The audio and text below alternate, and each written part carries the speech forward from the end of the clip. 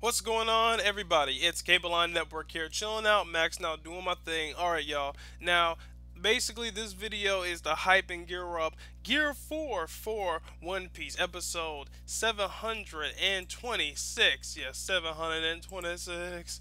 Alright, now, in the previous episode, we saw that Luffy is going Gear 4. Now, Gear 4 has been something that One Piece fans have been waiting for ages. I was actually running through old animations that, fans did of the Gear 4.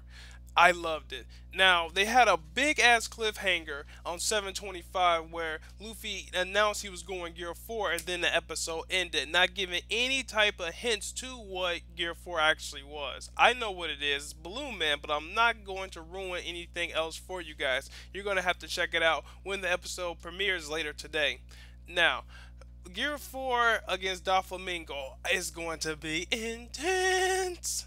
Now, I'm actually grateful that they allowed us to see a full-on fight between Luffy and Doflamingo. I am grateful because before they were having snippets of fight between Doflamingo, Doflamingo's clone, Treble, Bellamy, and Law. Now we actually got to see where Luffy stood against Doflamingo in his regular forms, and I loved it. Now we see how strong Luffy actually is. Now, I kind of wish that Zoro had more of a real fight. I honestly do.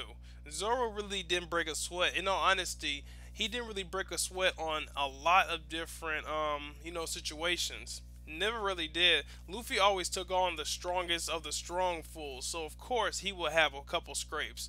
Now, can Zoro beat Doflamingo? I kind of believe that Zoro would.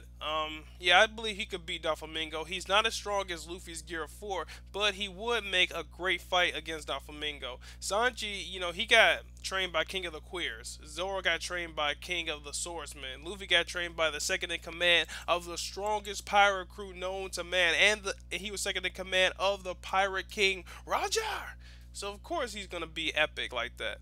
Alright, guys, thanks again for watching. This has been Cable Line Network here. I'm going to be doing a review of the episode once it drops, so make sure to stay tuned on this channel. And I'm also doing a couple things with Warframe. Make sure to like that as well. Alright, y'all. Peace out, and I will talk to you laters.